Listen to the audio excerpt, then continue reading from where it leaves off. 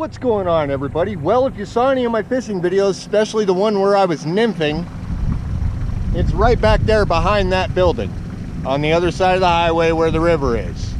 I'll probably show it to you later, but in the meantime, I'm a man of my word. So, as you can see, there it is, Big Sky.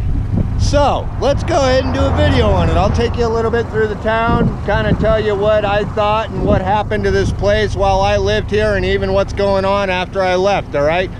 So, I'll see you on the next clip. I'll be right back. Well, I'm gonna turn you around real quick.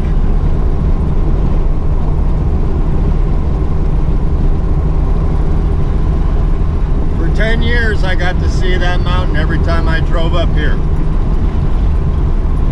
Every time I'd come home from Bozeman doing grocery shopping and stuff like that, that was my view. I'm going to give it to you one more time.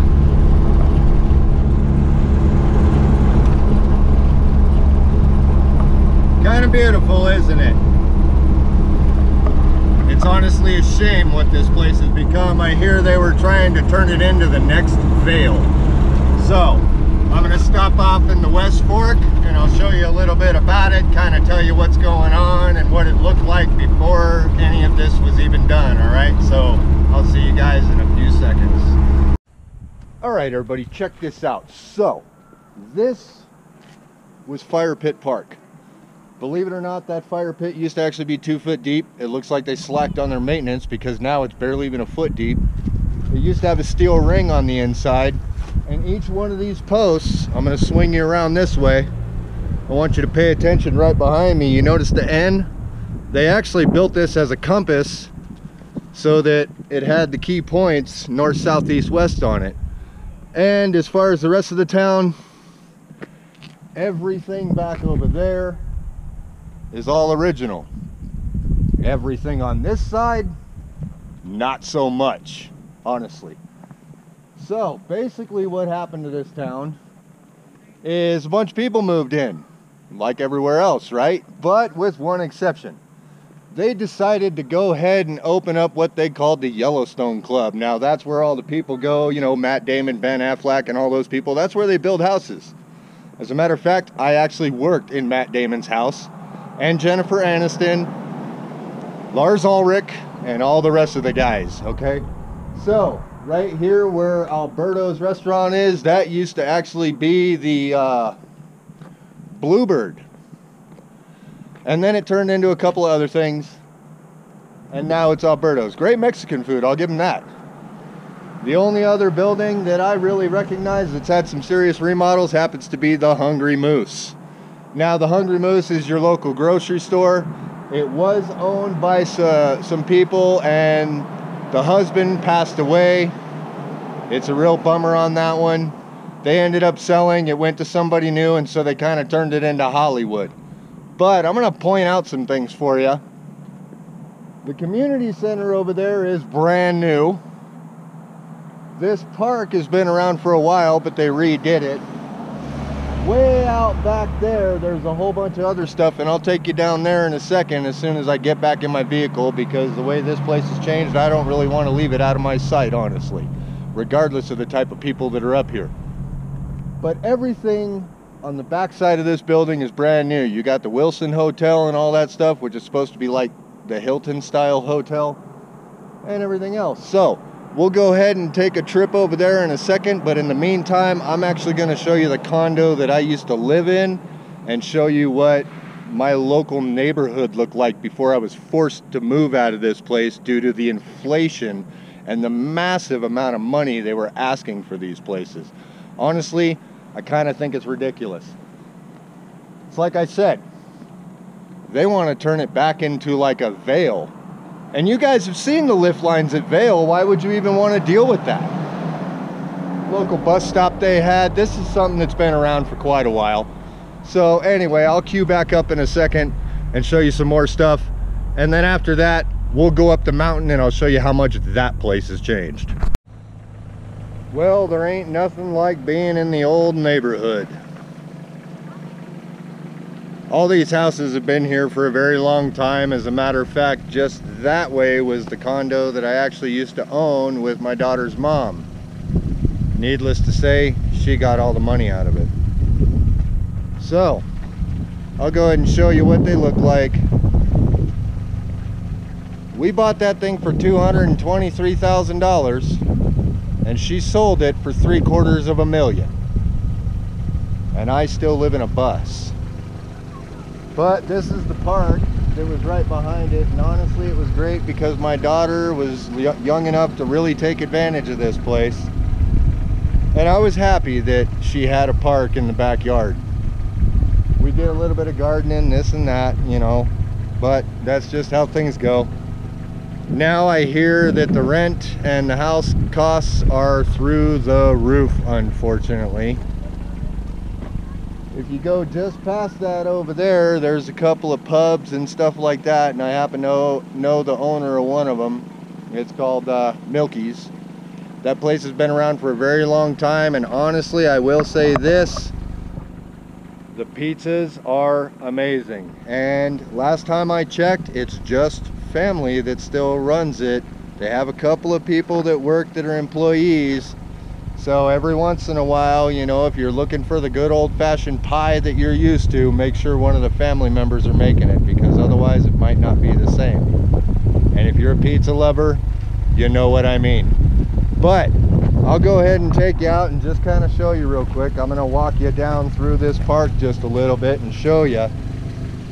This had a shared access. There's a lot of people just walk through here, stuff like that. It was no big deal. For a while there were a bunch of complaints how they wanted to go ahead and close it off and everything because the condos were like private property and all that stuff.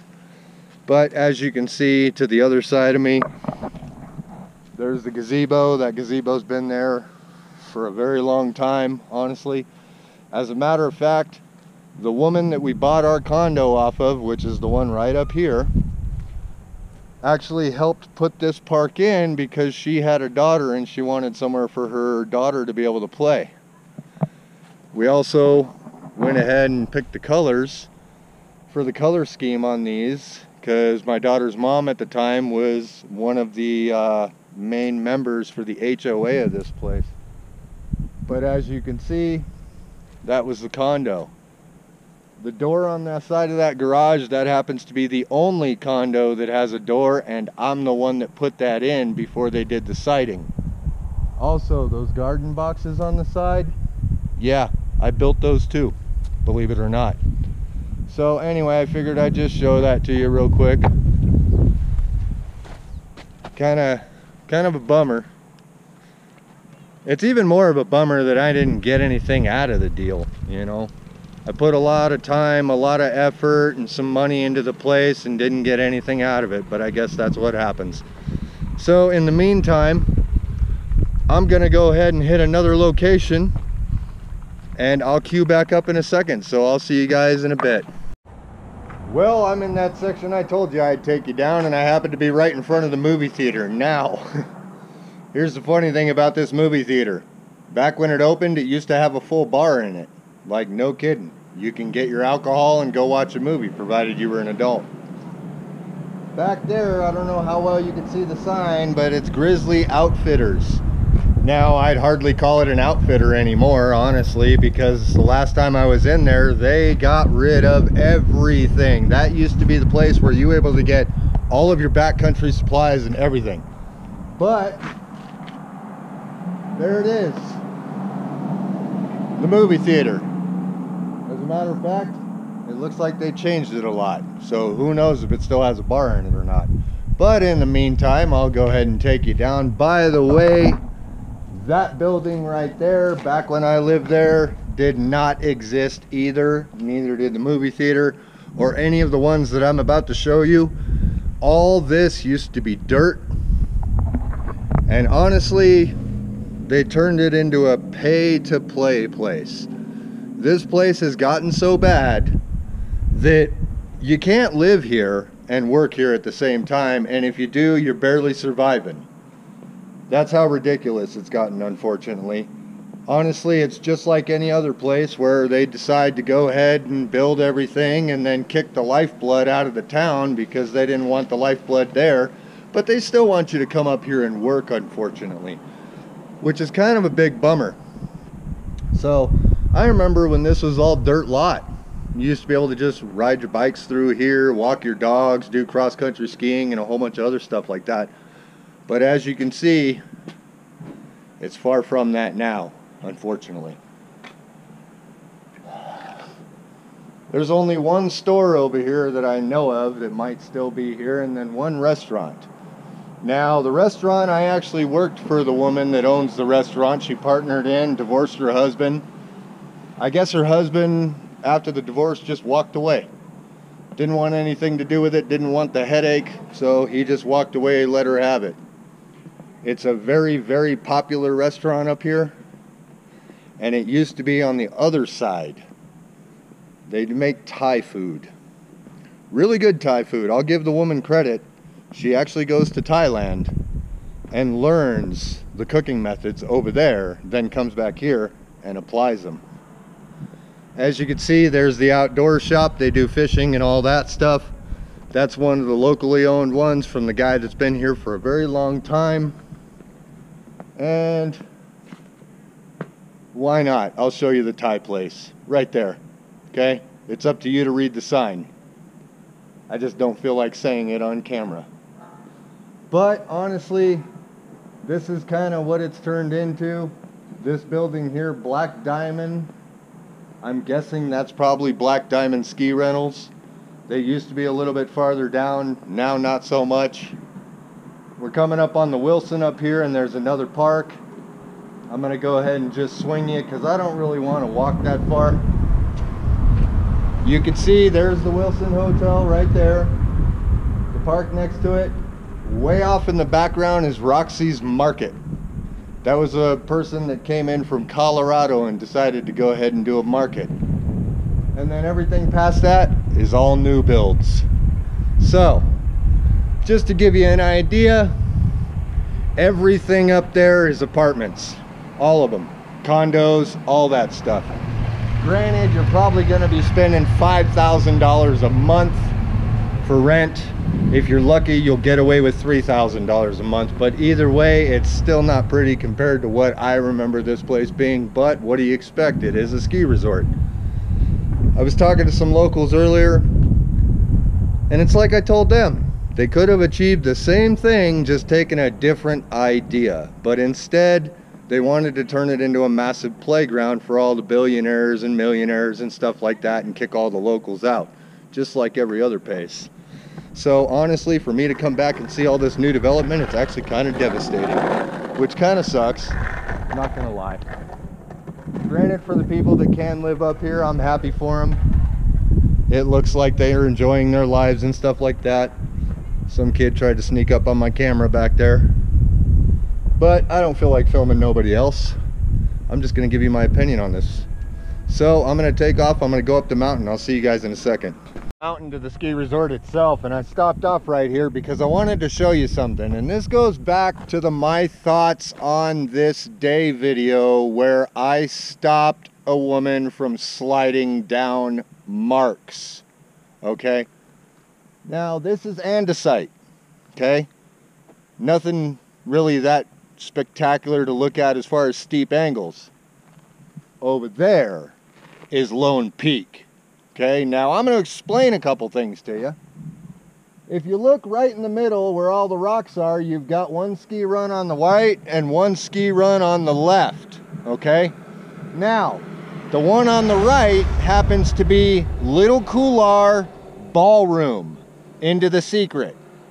The one on the left happens to be the Big Couloir. Now, if you go all the way up and you look next to that, you'll see a couple of slots there that happen to be the gullies. Those gullies are in my video, Hospital to 11,166 feet, okay?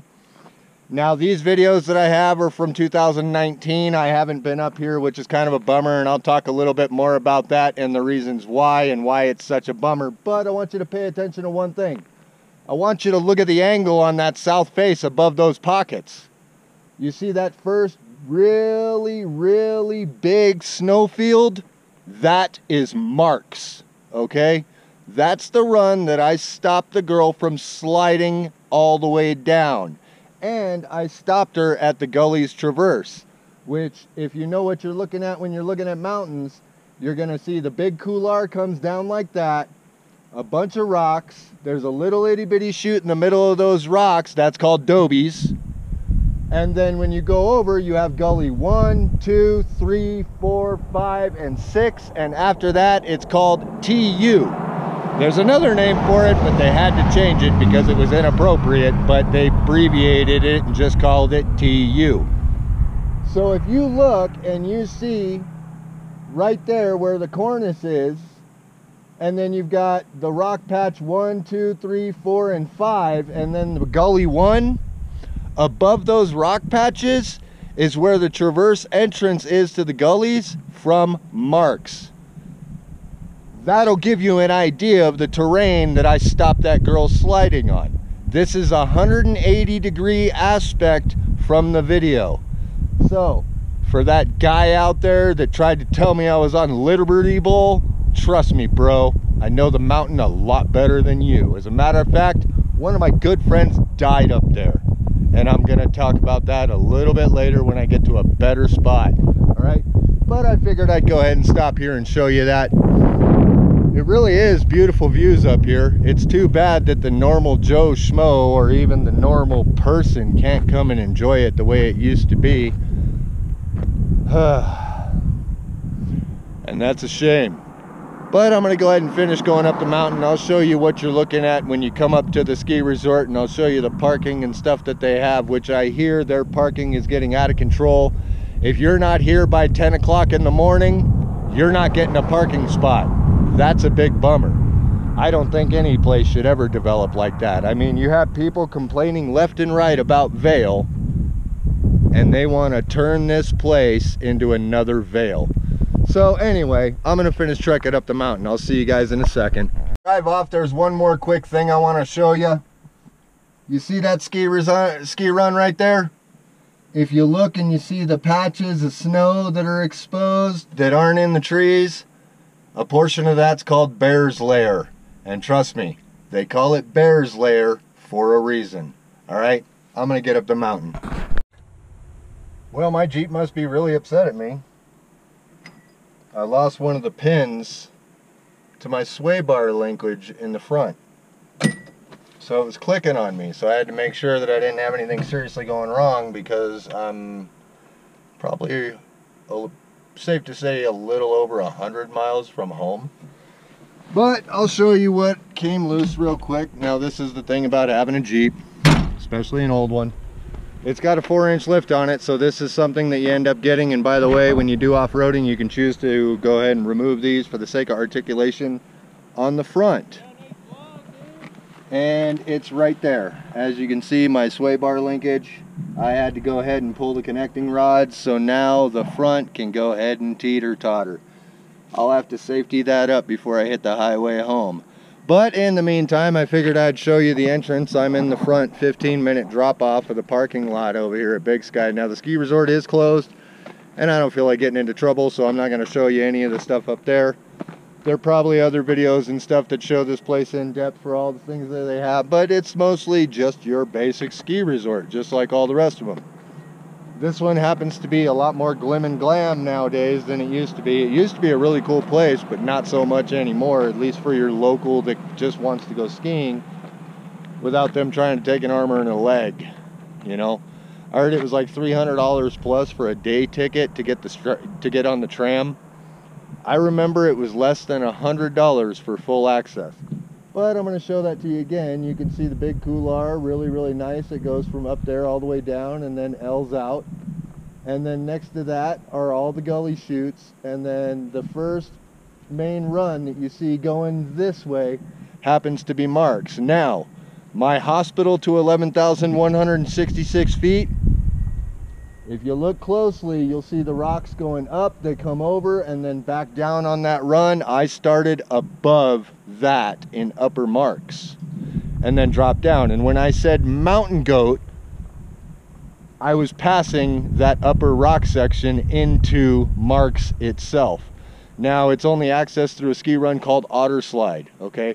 But I figure I'd go ahead and give you another perspective so that you can see the different aspect of the mountain. Now this little mountain right here on the other half of it, that's called Challenger, and they call it Challenger for a reason.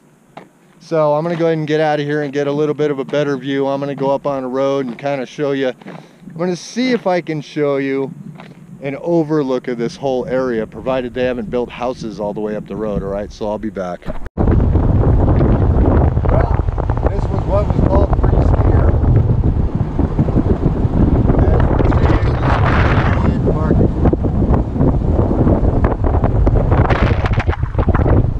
Now that's just one section of it. There's more of it coming up, and then there's the condos that I lived in when I first got up here, which is called the Hill Condos. I'm going to show you that here in a second, but I'm going to give you the view in front of me so you can get an idea. There's one parking lot there, and more parking lots here. Now, these were the Big Sky apartments right here. This was one of the cheapest. The ones down there, not these ones. The ones down there were the Big Sky apartments. Now, to the best of my knowledge, those were the cheapest places that you were able to rent and still be able to work up here.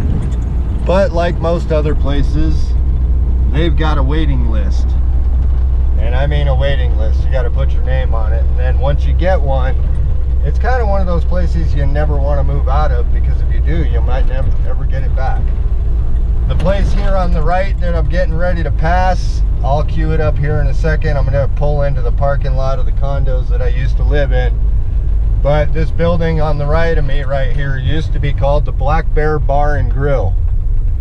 The owners sold it, and after they sold it, they turned it into Big Sky's employee housing, which is kind of like, okay, I get that. You got to have a place to house your employees, but here's the funny thing. The housing that they have here that they offer isn't even the housing required for them to be able to run the resort, honestly. You got a lot more people up here to run this town than what's actually capable for people to stay up here. Now, they built 3 different buildings up here, and honestly, me looking at the place, I'm like, wow. Because I remember when the building that I'm looking at right now, which I'm going to show you here in 1 second, I remember it wasn't even there, and it was called the Mountain Lodge. So that building is new. This is another employee housing that actually used to be the Black Bear.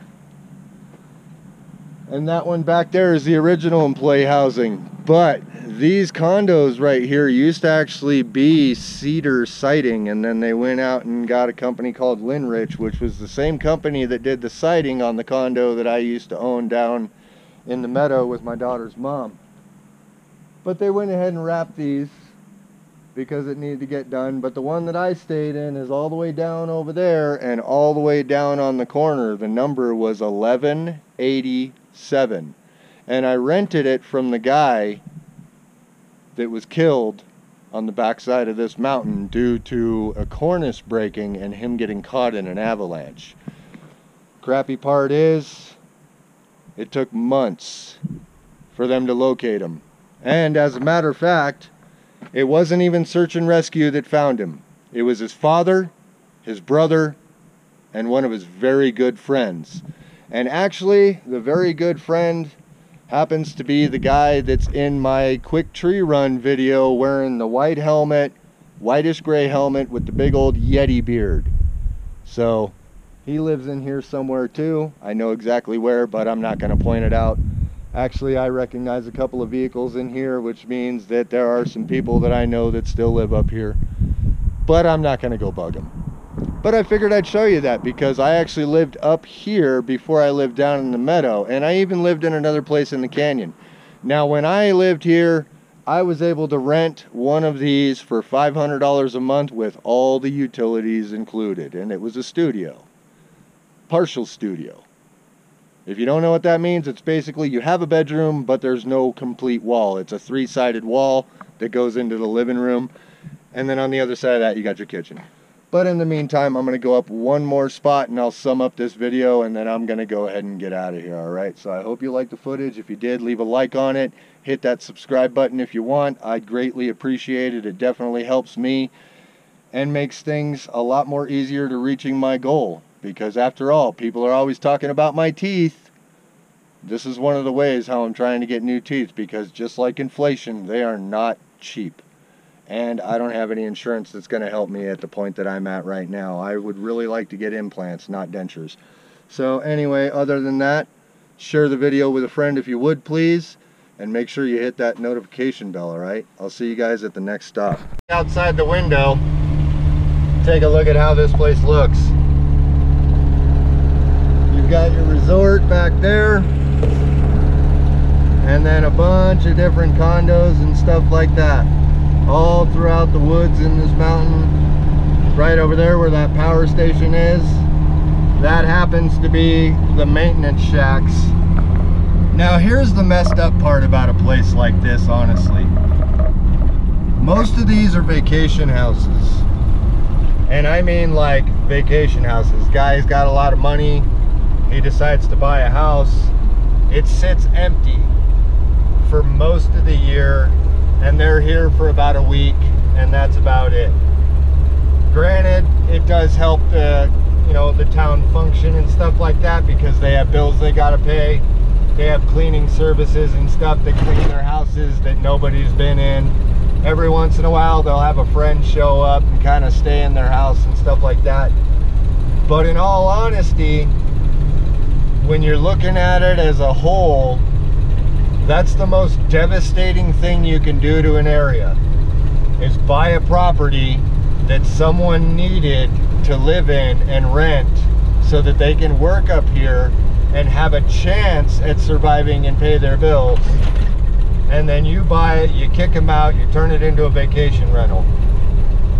When I was up here, probably about 90% of all these houses were vacation houses up here on the mountain. Down in the meadow, totally different story. I'd say about 5 to 10% were vacation houses. But it just seemed to be a trend. And honestly, everybody's always complaining about how things are so expensive and how inflation's all messed up. That's how it starts. That's exactly how it starts. So if you keep going straight instead of turning right like I'm going to, you're going to hit the other half of the mountain ski resort called Moonlight Basin. Now, Moonlight Basin used to be its own private entity. I think it is still privately owned, but it's ran by Boyne Corporation. So everybody that works for Big Sky works at Moonlight to operate the place. I don't think the original owners sold it. I just really think that they sold the concessionaire portion of it for reasons unknown. I've got a couple of ideas, some hearsay, but other than that, I'm not really going to look that much farther into it. But as you can see, this house that I'm going to pass right here, nobody lives in it. The house next door to it right here, nobody lives in it. Pretty much almost every single house that you see in this clip of the video is a house that is a vacation home only. Now, I get it if you want to get a vacation home. I'd love to have a vacation home. But in all honesty, I would buy a vacation home, find a local that's not going to trash my place, and then let them rent it out for a reasonable amount. That way they have the ability to live close to work and possibly make some money. But that just doesn't happen up here, unfortunately. It's like everybody's like, oh, this is mine and I don't have to share. Okay, that's fine. But when you're going to be shopping at thrift stores to replenish the stuff from your vacation rentals because you went ahead and you've got some vacation rentals that you rented out, don't complain that you can't find anybody decent. Or if you're an employer, don't complain that you can't find quality employees because you basically eliminated their possibility of not only being able to sustain a living in an environment like this. Anyway, my battery's dying on the GoPro, so I guess that's the end of the video. You guys take care, and